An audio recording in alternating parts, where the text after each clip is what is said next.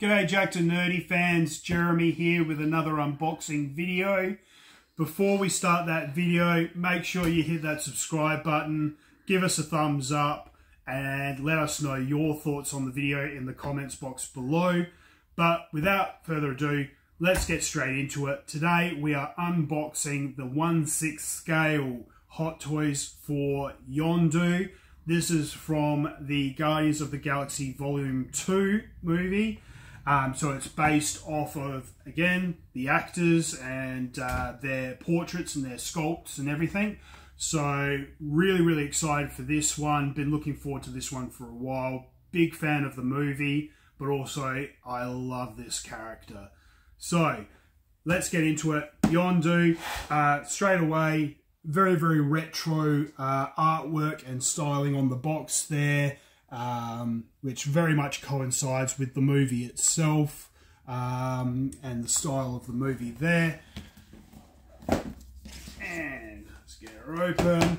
And what they've done is they've put on the inside there all the different sculptors and the creative team behind the figure, which is great to see them all getting their credits for this figure. Okay, and there we go. Let's get him out of there. Straight away we've got some accessories on the top here. We've got the the cage for Groot, the bird cage there, some sort of rifle or weapon, and the chest plate that they use in the movie for as part of their jetpacks or whatever you want to call it. So we'll take that one out there and put that to the side. And here we go. All nice and safe and protected in there. Okay, let's see if I can get him out there for you, give you a better view. There we go. Straight away, awesome head sculpt there. Lots of beautiful detail, and just the quality of the detail of his clothing here. We've got the jacket, the beautiful long coat, all leather and very well stitched together there. Obviously we've got the inside, we've got his jacket, we've got his holsters and what have you. So that's all really good there. Let's see if we can get these off here so we can see his detail on his boots, and here we go. Normally I would cut these off. Okay, I'm just gonna get my tool there and cut that bit of plastic off. There we go. Alrighty. So again, we got his leather boots under there. Again, really good detail on all the stitching and all the little bits and pieces. I absolutely love that head sculpt, that attention.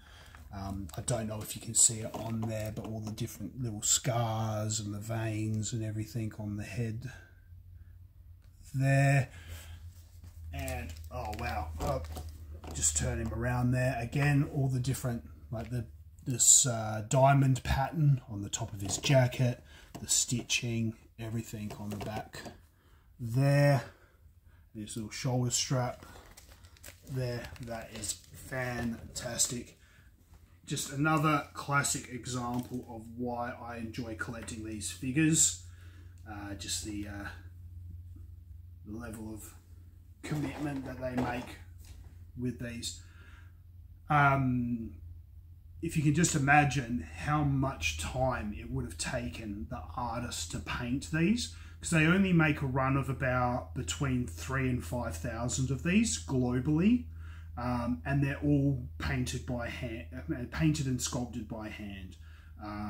So you could just imagine as a business the amount of time it would take to manufacture each individual figure. I mean, that's why they sell for a premium. But I wouldn't have it any other way. That's why I love collecting these figures. They're not mass produced. You know, they're all limited runs. So that is just incredible. And as always, it wouldn't be Yondu without his little arrow there. And we've got different variations of it in here. As you can see, you've got the arrow with the little whisk, I suppose you want to call it. The movement piece. So if you wanted to set him up with a bit of a pose, you can kind of have that all attached there for different kind of little bits and pieces. Like I said, you know, set them up in a diorama or an action pose if you wanted to. But that's all pretty cool and in there for you. Also, they've given you the shark fin, so to speak. So you can swap that out and give him his shark fin kind of headpiece if you wanted to, or you can just keep it with the little one there. But you can swap those out, which is a nice little feature as well. Obviously, we've got the different hand grips as well, so you can have him holding the arrow or, you know, making gestures and things like that. And as a little bonus, they've given you a little baby Groot there. So you could put him in the little bird cage that comes along with the figure and have him, or you could just put him there on the little base there. He's got a little mean angry face on him. You can see that. It's kind of a little cute little one there. That's a nice little extra little bit that they've thrown in there, which I think is great. You know, they didn't have to throw that in there. You know, oh, they've even given him a little base to stand on there. But, you know, so as a company, they didn't have to go that extra mile to give you that little thing, but they have, which I think is great. You know, so that, and, you know, look, so like some of the figures that we've had over the last month, not a huge amount of accessories coming with this one. But again, I kind of like that.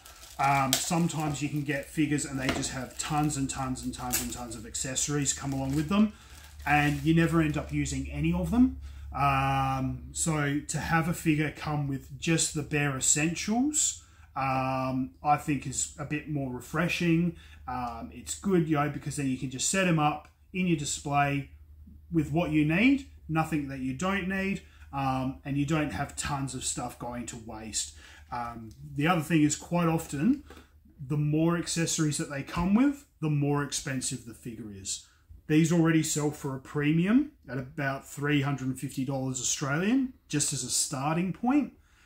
So you're already paying a premium for the figure. You don't want to be paying an extra $100 or even $200 for a ton of extra accessories that you don't even want or you're never going to use or anything like that.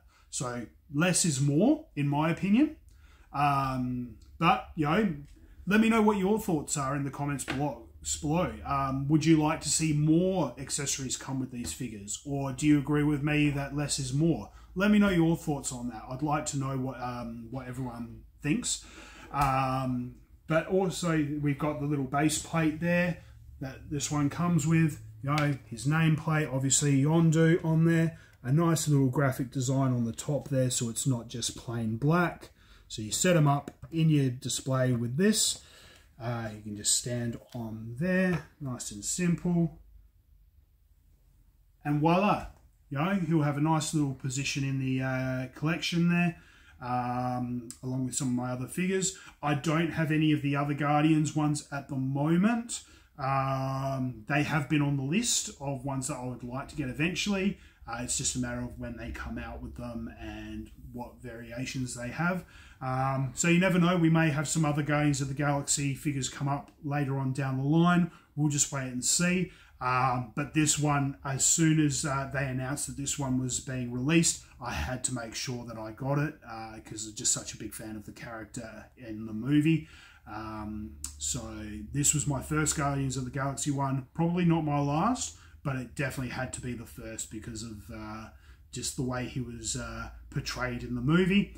Anyway, let me know your thoughts on this figure in the comments below. Also, hit us up if there's any other figures that you would like to see us do. We have heaps more content coming out over the next month or two, so make sure you check that out. Also, while you're at it, as I said before, make sure you hit that subscribe button. That way you never miss out on a video. Give us a thumbs up and let us know your thoughts below. Until next time, guys, stay jacked and stay nerdy.